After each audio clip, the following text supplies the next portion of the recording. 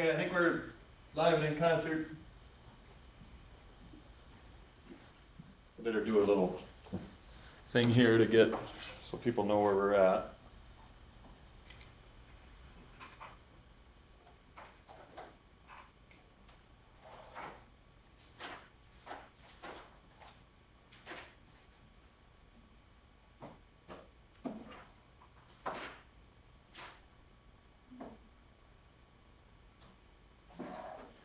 Okay, welcome back. We're at the afternoon session of session 4.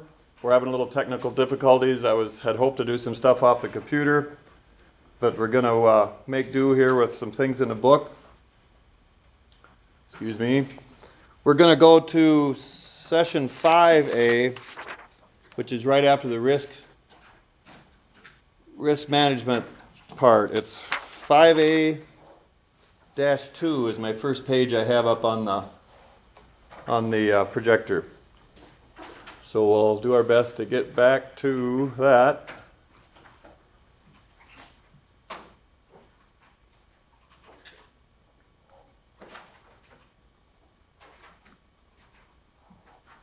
There we go. All right, we're going to accommodate the people that are here the best we can, and if something doesn't work online, be sure and notify us and we'll help you out.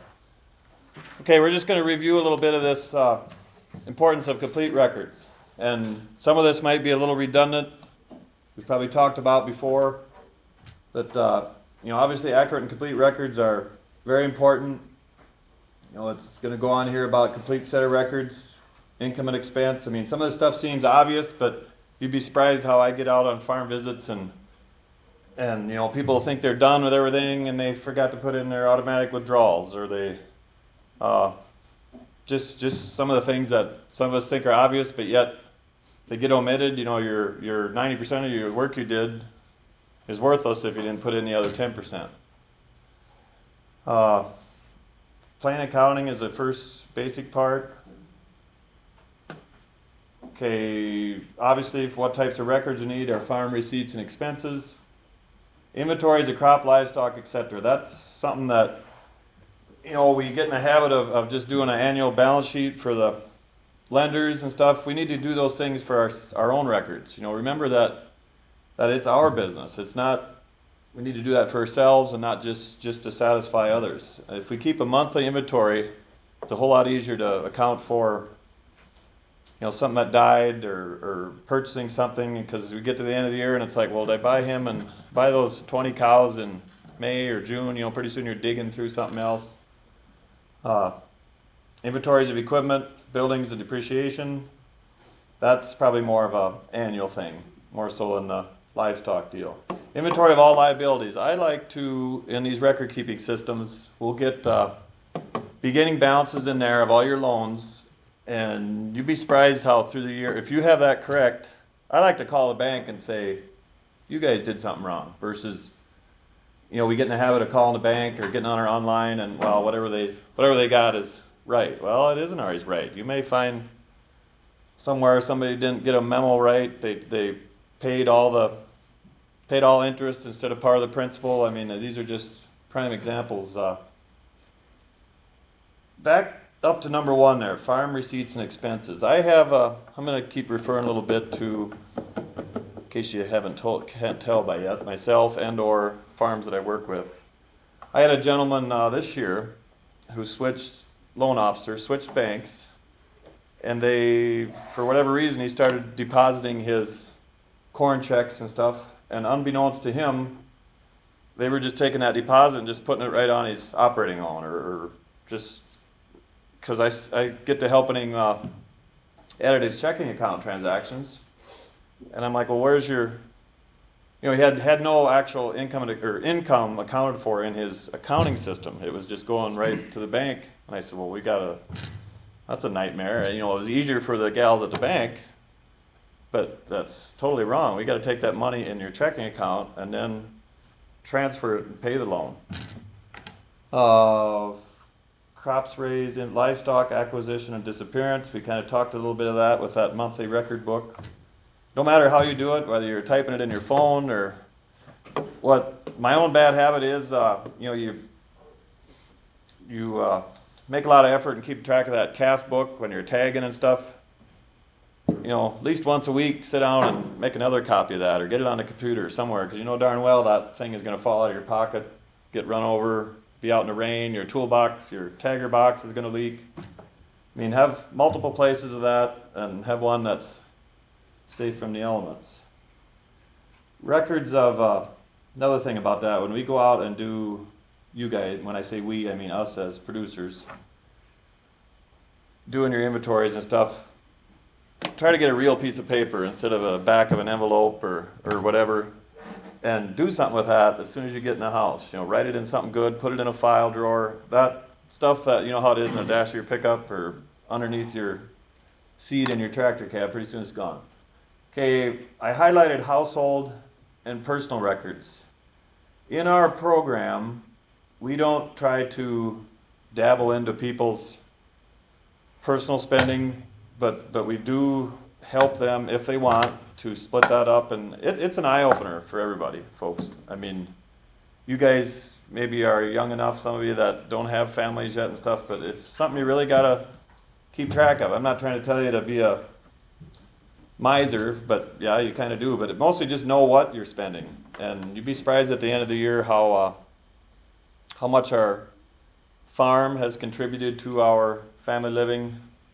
That's something we do in our analysis class and stuff. We'll, like for example, when you pay for your utilities and your fuel for the house, you know, sometimes we're probably charging, you know, anywhere from 60 to 90% to the farm for a lot of those things. Well, you know, if you were working in town, driving back and forth to work, you know, none of that's deductible. So you kind of got to take into consideration how much we are making that farm pay for of our personal needs. What are some of the most common uses? Okay, obviously to construct a financial statement, tax prep. You know, we dwelled on that a little bit earlier with, you know, we got to account for that income and expense. To assist in obtaining credit, obviously, to make your cash flow plans and stuff. All right, now, this might seem like a monumental task to me, but I'm trying to get to the next page, which is number 2. More of the reasons to keep accurate records is continued there. Determine total farm profitability.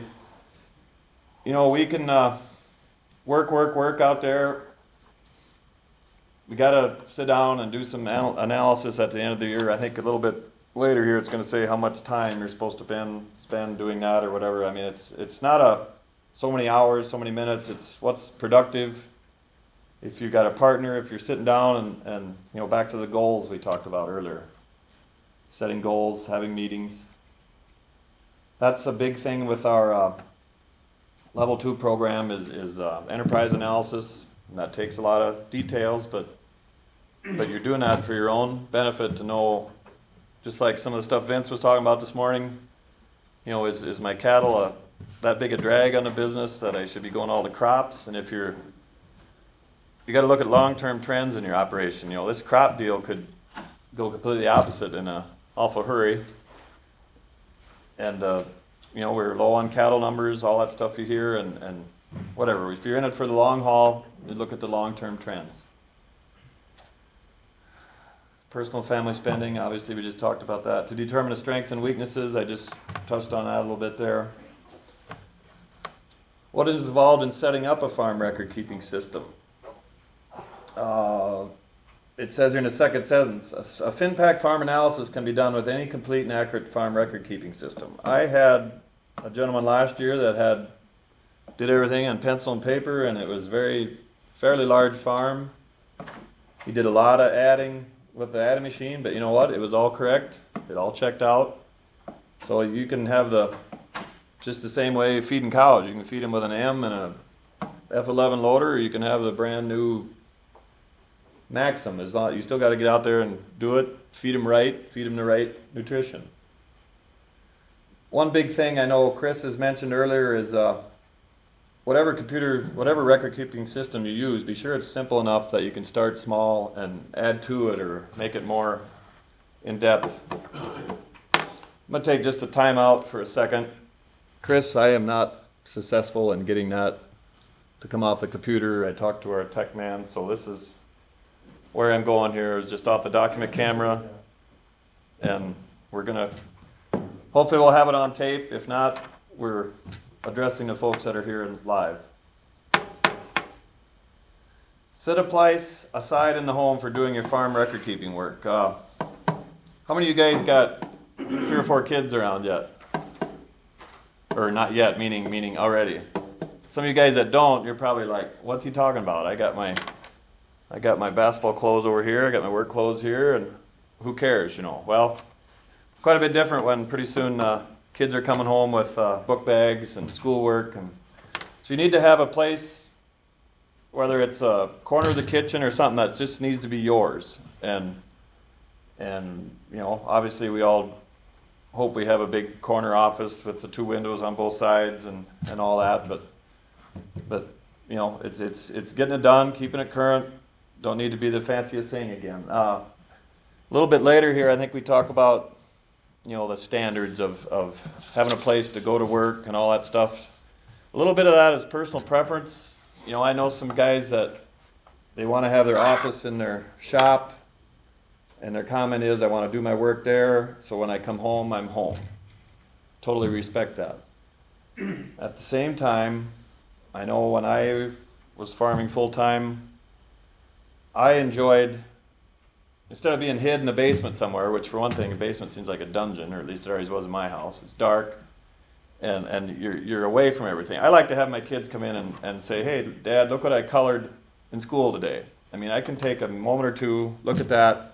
Otherwise, I find myself doing that stuff or way in past their bedtime. Pretty soon you don't see them. Okay, enough about that stuff. But just the main thing is have a comfortable area where you can work in. You might find your time is, the people I work with, it's kind of comical because some people, especially the gals, you know, will probably do this work after the kids are all in bed.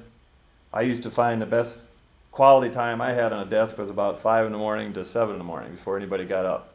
So you guys pick your time when that is, and it's kind of funny because I'll get texts or questions or emails from my ladies, as I just mentioned, at 11 o'clock, and you know, I'm done, but I'll read it at 5:36 in the morning, and I'm like, well, do I send it back to them or not? You know, because they're obviously on a little different schedule. So we're all individuals there.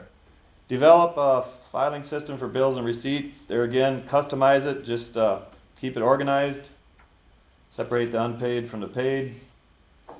I don't mean to skip here, but it's going to say a little bit later, you know, deal with the stuff that you need, mark paid on it, throw it away. 2/3 of our stuff we get is junk mail. And this was wrote in probably 2005. That's probably up to about 7/8 now. Make lots of notations in your system. Learn to trust your notes more in your memory. You'll find that out more as you guys get in your 30s and 40s, that you just can't be expected to remember every little thing. I can remember who won the 2nd or 3rd Super Bowl, but I don't have any idea who won 3 or 4 years ago. So that's just a prime example. By the way, 1 and 2 was the Green Bay Packers. Learn to trust your notes. We just did that. Okay, hang on here. We'll get to page 3, which was a massive accomplishment of turning the page. This is something you can obviously do at home and you know, just in your mind. You know, how am I doing with this? How would I improve? And your goal of when to start. Hopefully that's was January 1 of 13 to implement any of these things that are on there.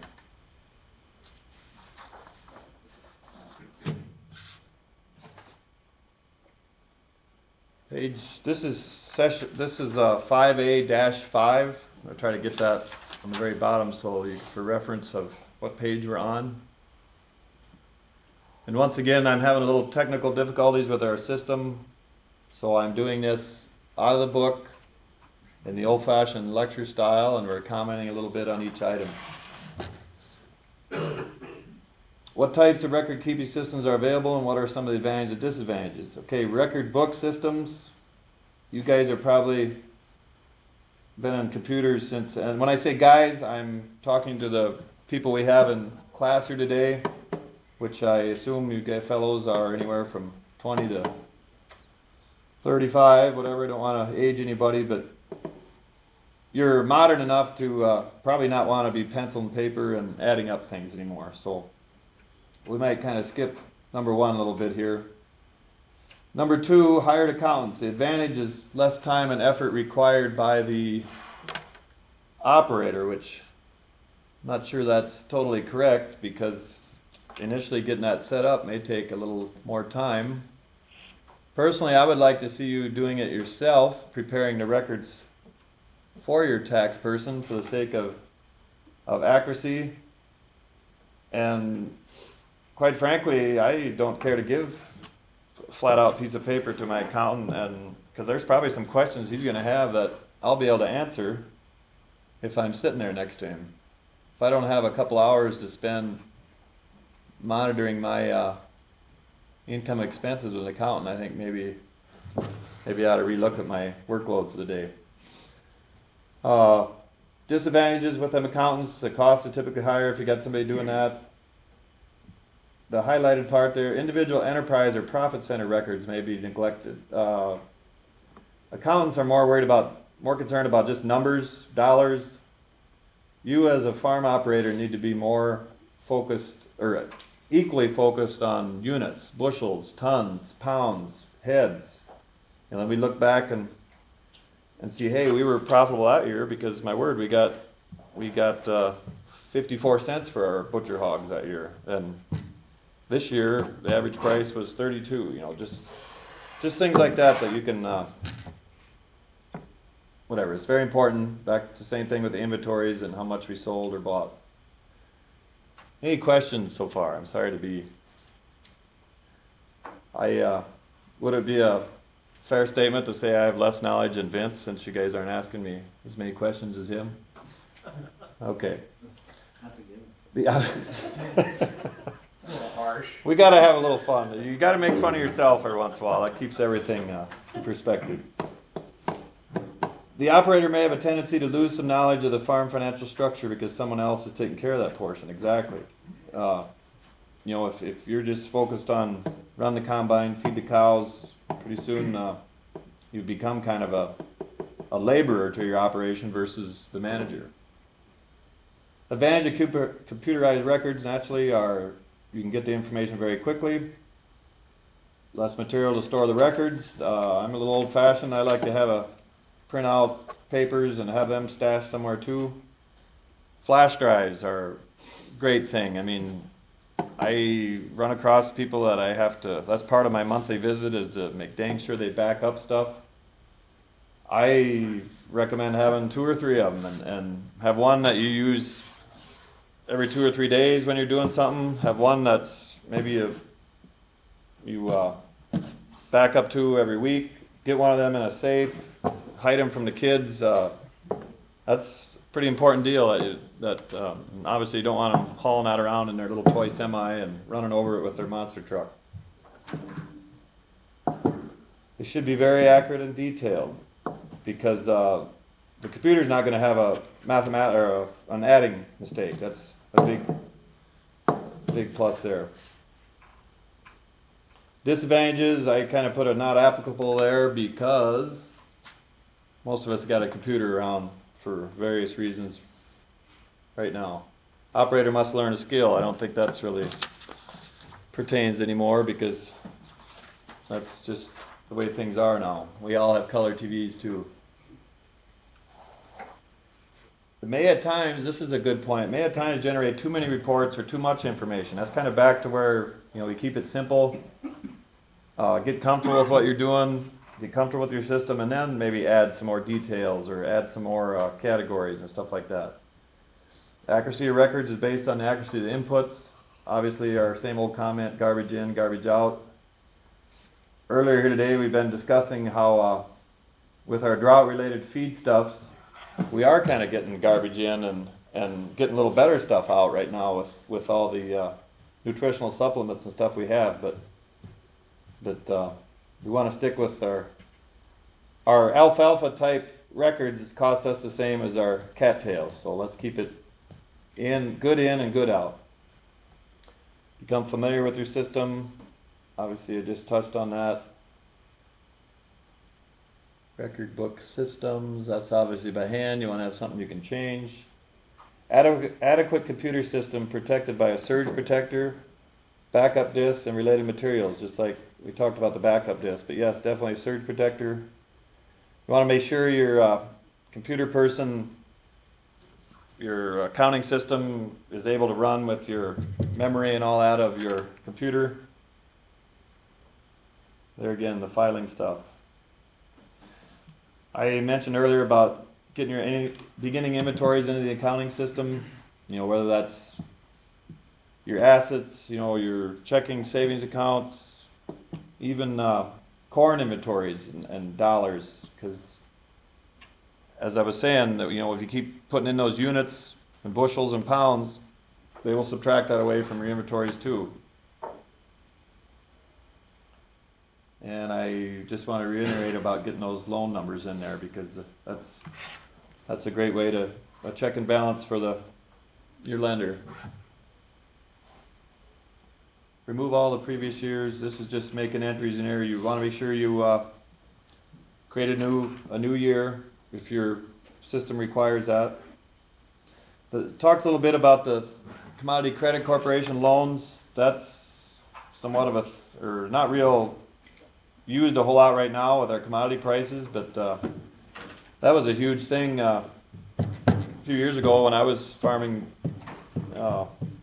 full-time and feeding a lot of livestock. You could seal your grain for that $1.82. Say your cash corn was $1.60, you could seal your corn for $1.82, and as long as you bought that back, you had until the next July to buy that back, 9 months whenever you took it out, and as long as you bought it back below the ceiling price, you did not have to pay interest on it. So that was a big thing to watch. You remember the LDPs and all that. That was a pretty big deal back then.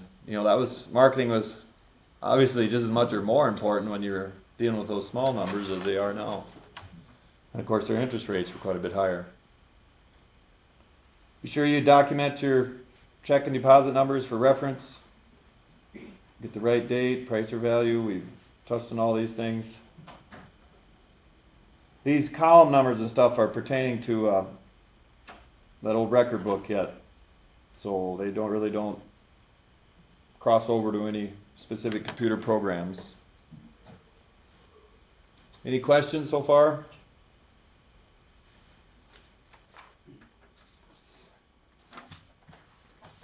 And I just want to say again, this may seem a little elementary, but it's very important, and it gets taken for granted quite often.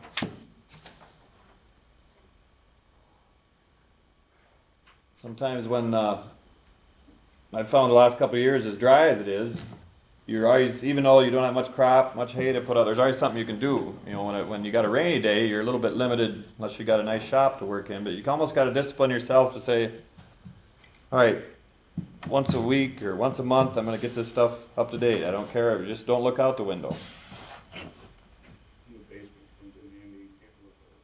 Yes, yes.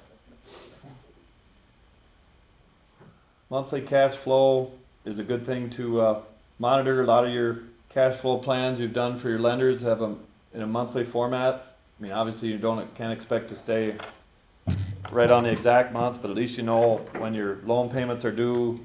If you didn't meet your objectives of income this month, is it coming in the next 10 days? That's all understandable.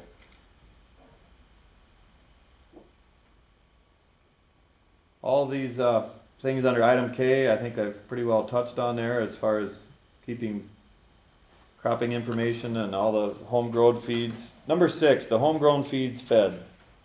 That is something that we all could improve on, myself included, and that's a big timeliness thing too.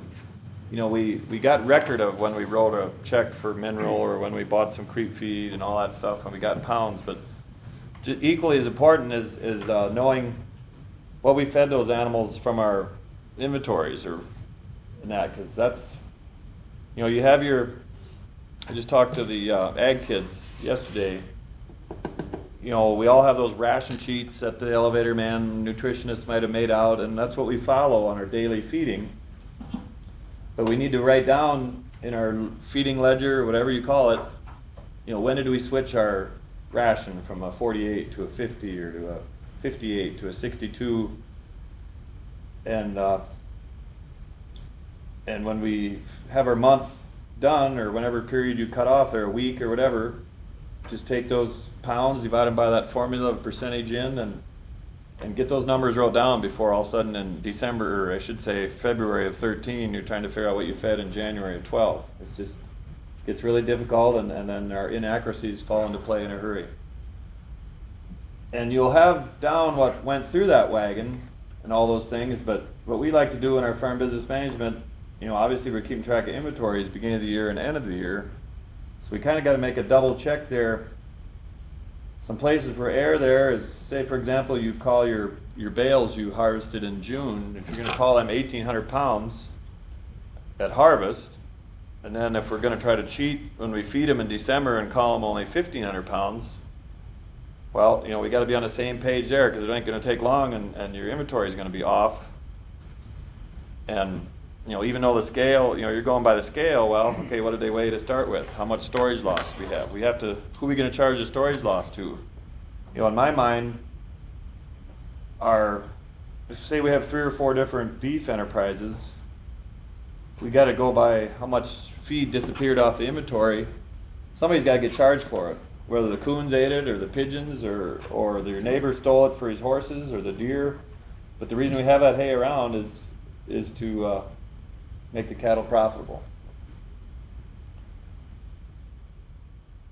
Fuel, labor, utilities, all that general farm expense is a very important thing to, that's another thing we do in our FinPack analysis, is those are called overhead expenses, and we allocate them out based on work units. It's a allocation factor that goes to, like corn takes a little more labor than soybeans, because obviously you're hauling 150 bushel an acre versus 30. Dairy cows take more labor than a ewe. Kind of like the AUM calculator splits them up. Anyway, it's pretty easy for us all to come up with our direct costs, but our overhead expenses can vary greatly between operators, size operation, how much you got paid for, and it's something we gotta know too.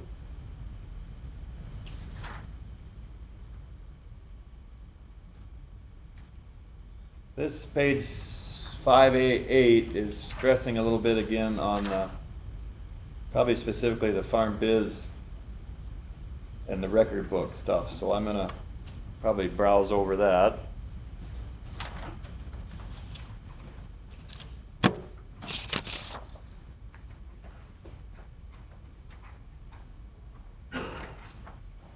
This is kind of, okay, now I'm on 5A9. This is a little bit of a time management thing, which is really important. Short of time, not enough time for yourself, your family. Does it seem the more rush you get things done, the shorter your days get? Is the time left over for family too short or non-existent? We've probably all been there. Things like you work all the time. We need to set some time across and say, hey, even though it's not dark out, I can quit anyway, because this is what I planned. These were my objectives for the day. I've accomplished them. Let's be happy with that. First, we must deal with the clutter we need to eliminate. Is your desk piled high with paperwork and paper? I would be guilty of that. I used to blame it on the kids having their schoolwork there and the mail getting piled off. Now I have my own office, and apparently there's still some junk piles up. So that's some self-discipline to, if it's not something you dealt with or looked at in the last week, get rid of it. Get it filed somewhere. This kind of goes on with just an example of having some file cabinets, what to put where, suggestions, obviously. Keep 12 months of folders to hold all your checks, receipts, purchases. Okay. Then it goes on to, machinery manuals and all this kind of stuff, but obviously a lot of us are getting some nice shops to keep that stuff in. Some of you, that would be a better term, more accurate than some of us. That's a big one. You're down at step 4. Pay your bills and file them.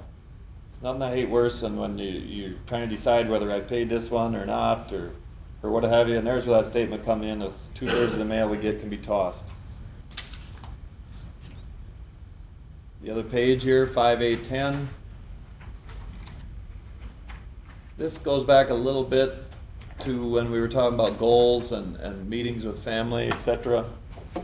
Set up communication periods. Have meetings that are short and to the point. You know, we don't want to talk about the ball game last night. Talk about that first, or when you're done. Whether it's a family meeting or a township meeting or a school board meeting. I mean, you have to have a set agenda, stick to that, and then when you're done, do all the coffee shop type talk. On the farm, mobile phones, this will save a lot of steps, yes, but we don't always have the benefit of seeing each other's body language, whether we're saying that with our eyes rolled or not. I would like the mobile phone thing there, what I've noticed in the past society the last 10 years by having my own hired help or my kids and stuff, I think these mobile phones have turned us into helpless Hannahs, so to speak, because whenever something comes up, we just call somebody else and ask them. I'd like to have you stress to your employees or make them take a moment and assess what's wrong. You know, sometimes you don't even get out of the cab and like, oh, the pickup isn't running on the baler. Well, get your tail out there and see if the chain come off or if the belt's slipping or whatever before you call me. I mean, it's something I would, there again, that's personal preference. Maybe you got a guy running a machine that you don't want him to get out of the cab and do anything, but that's just kind of something to go through when you start a person on a task. Delegate work, that's a pretty important thing, I think so too, because so many of us think that, I'm probably at this stage in your operation, you are probably the guy. You're doing all the work, you're doing the business end, the pitchfork end, you're doing the planting, harvesting, and all that. But as you get larger and maybe you're starting to realize that I can't do all this anymore, don't be afraid to delegate things, contract out work that, they're talking payroll, bookkeeping and that, but stuff like spraying and all that, you got to manage your time and your resources. Get enough rest. Plan a realistic to-do list. I talked about that a little bit earlier. Step 9, continue to train yourself on changes going on around you. That's very important. Workshops, tours, classes, trade shows.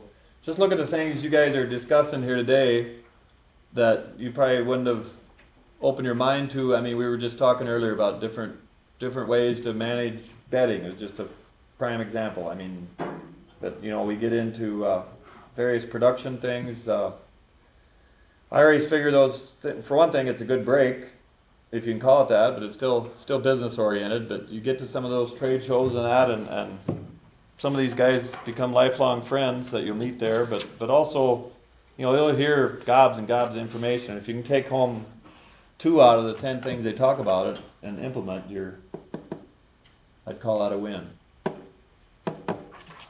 Take time to plan each day. We kind of talked about that a little bit. The 1 to 2 days reviewing. Attitudes are a secret power, working 24 hours a day for good or bad. That is so true. The old thing, whether the glass is half full or half empty.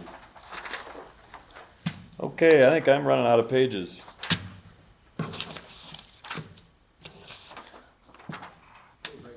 I think we'll take a break now, guys. Any questions on